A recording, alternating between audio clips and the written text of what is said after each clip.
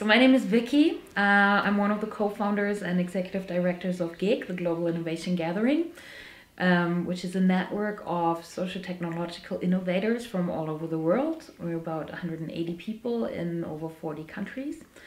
And the idea of GIG is to bring all these people together and create synergies, exchange knowledge, best practices, share experiences, and learn from each other. And one thing that we figured out is you learn best if you actually do projects together. So we're trying to enhance that. Exactly. And also GIG, we're not really good at writing proposals. So we had to learn how to do that, and we're still learning. I don't think you ever know how to do it, but you keep on learning. And I attended a workshop on proposal writing with Stiftung Nord-Südbrücken, which is a partner of BMZ, and they support projects between a partner in Germany and a partner in a country of the so-called Global South. To do projects together. And their idea is that the majority of the funding goes to the partner in the Global South, and also that this partner could be several partners.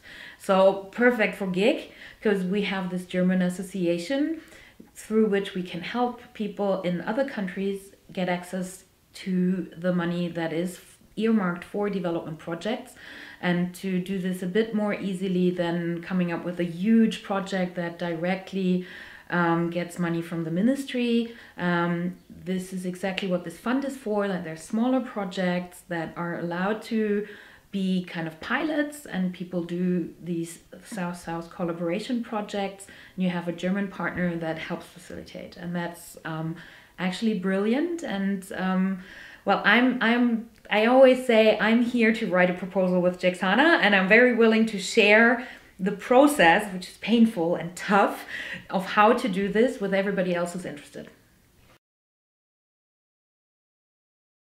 Well, the vehicle, I call it Labmobile, and the idea for the Labmobile is that it's a mobile, not just makerspace, also makerspace, but a mobile space that in which you can do whatever you want. So it could be a space in which you have a design thinking workshop, a digital literacy workshop, an electronics workshop. It comes with a 3D printer and a lot of tools. I'm a workshop facilitator, so it also comes with a lot of post-its and whiteboards and all of that. And the idea is to drive this Labmobile from South Africa to Uganda, starting in September 2019, arriving in March 2020. So for 6 months, I'll be on the road together with people on the ground. So I'm visiting spaces that I know and places where there's friends who are or are not members of GIG.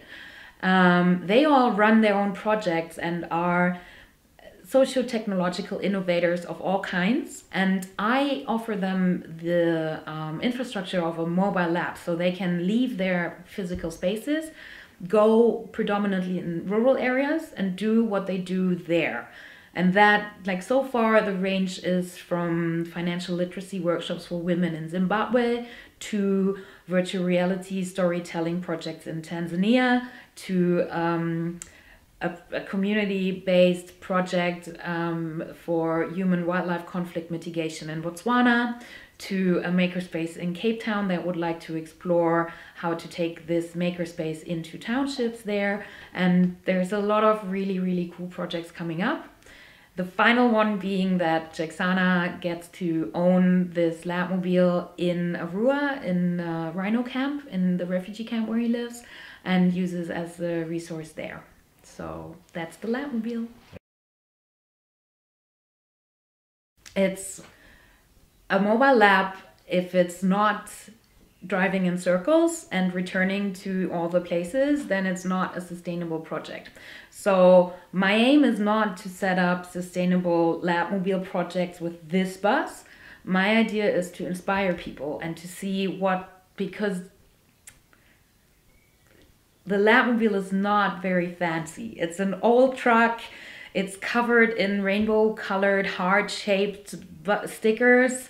It inspires people, so it's really accessible, and you're not afraid to break it because it has scratches and bumps already. So people come up with ideas. If I had a thing like that, what would I do? And that's exactly the point. The point is inspiring people and seeing what they come up with. And then once that they have an idea, I believe that they can find the ways to make these ideas become realities. And they don't need me for that, maybe as a funding proposal writing partner, but not me personally. But once that the inspiration is there, and once that it's clear that you can actually do it, then people will be able to do it.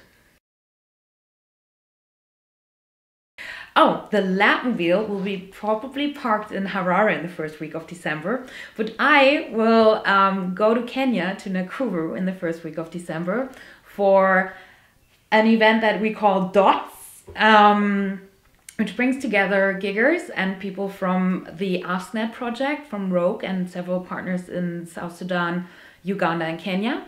And we bring in a lot of giggers and other people, and it's not a summit, because at summits you talk and you don't get into action. It's taking all this talking and sharing of experiences to the next level and initiating projects together.